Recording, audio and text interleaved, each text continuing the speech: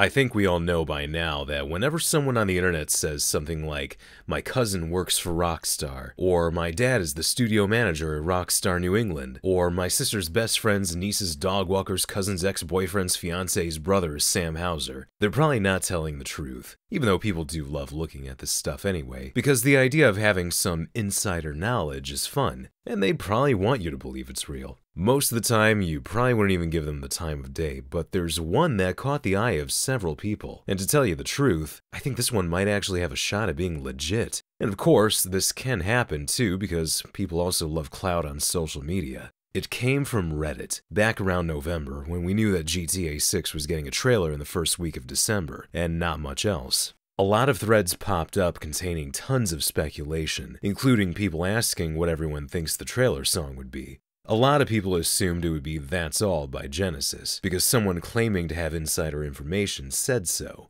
Then you had a lot of random songs, Blinding Lights by The Weeknd, and then one guy said Love is a Long Road by Tom Petty, the only person to accurately predict it. Now, normally I would chalk this up to just being a complete coincidence. Probably a GTA fan who just also happened to be a big fan of Tom Petty. There's gotta be some overlap.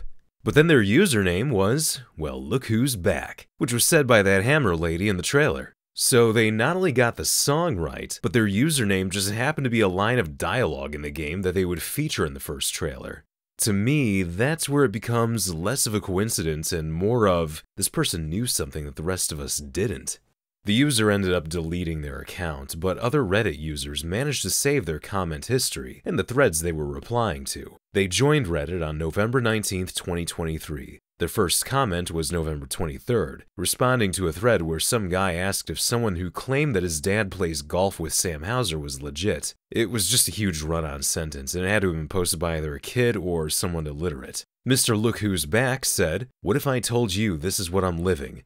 This dude's lying though. He made other posts saying stuff like, "The trailer will be incredible," and mentioned multiple times that the trailer would be out on December 6th. This is where he didn't get it entirely right, since even though the trailer leaked on the 4th, it was scheduled for a release on the 5th. It's possible that maybe he just heard it wrong, or maybe Rockstar decided to release it ahead of time before they were forced to release it even sooner than that. He also said a couple of things regarding some possible features that the game might have in it. Now, before I talk about that, just keep a few things in mind. There's always a possibility that even someone with correct insider info could sprinkle in a few falsehoods just for more attention. There's also a possibility that this is all 100% legit, but that it may not even make it into the final game. And if it does, well, at least this stuff isn't anything that spoils the story. And I kinda hope for it to be legit anyway, because to me, this stuff sounds pretty cool.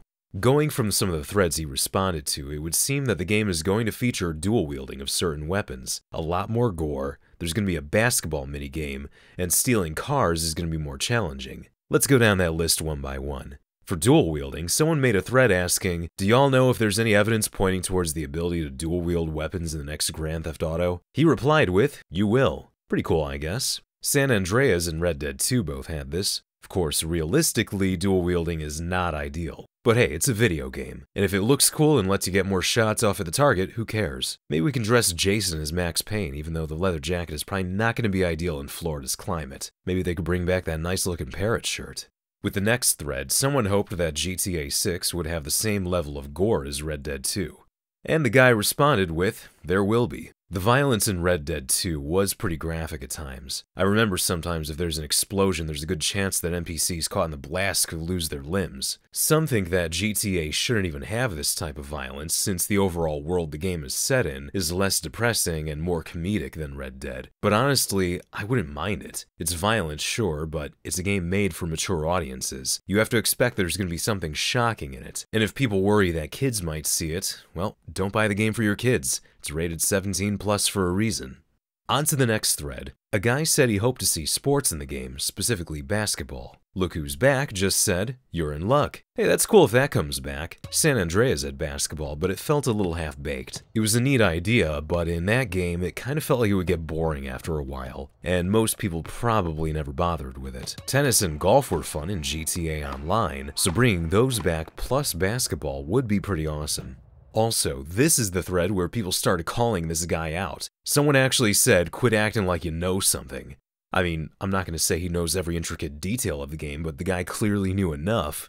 Now, I find the fact that stealing cars will be tougher to be kind of interesting. Going from the September of 2022 leaks, besides weapons, there's now a number of gadgets that we can carry in our inventory. One of these is an immobilizer bypass, which will probably help us steal certain parked cars. Now, I assume this means that they might have some kind of minigame when we're taking a parked car, kind of like how Chinatown Wars had. So once you smash a window out or use a Slim Jim, you have to use one of your gadgets to get it to start. Alternatively, just take a car in traffic that's already started. Either way, if this is for real, then I think it's good that they're adding a bit of a challenge. Something just to change things up a little bit. I don't mind a slight move away from the more arcadey nature of the older games, as long as it's still fun.